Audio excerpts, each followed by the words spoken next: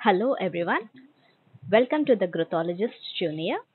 In today's topic, we are going to learn about area and perimeter. Now, these are the two pictures. First image is only the outer layers, correct? And the next image is regarding the coloring, which is the inner parts coloring, right? So, how do we identify perimeter and area?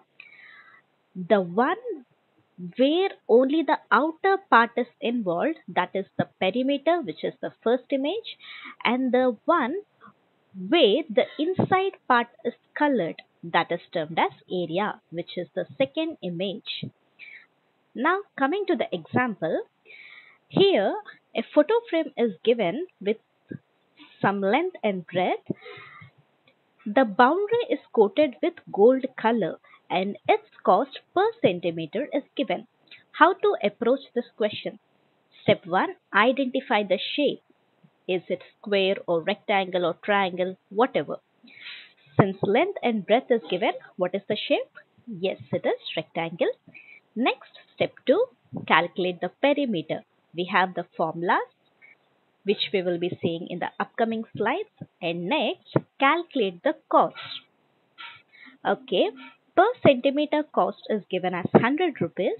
Now, we will be getting perimeter of some centimeters. So, for that much centimeters, what is the cost? We have to do multiplication. Now, coming to the formulas for area, area of rectangle is length into breadth, area of square is side into side, which is side square, area of a triangle is half into base into height.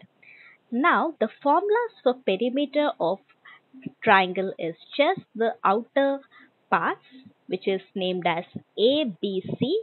So, the sum of all of them. Now, perimeter of square is 4 into S. Perimeter of rectangle is 2 into L plus B.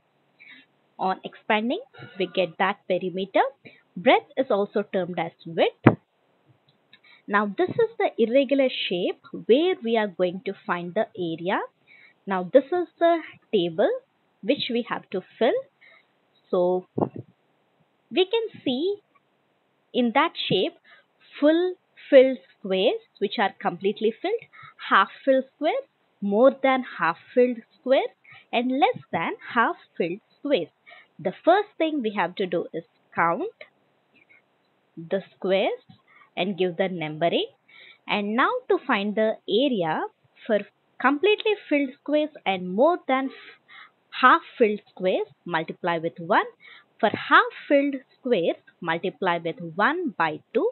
For less than half filled squares, multiply with 0. On adding all of them, we get the total area of that irregular shape. Very well done in solving the questions. Hope you like the video. Stay tuned.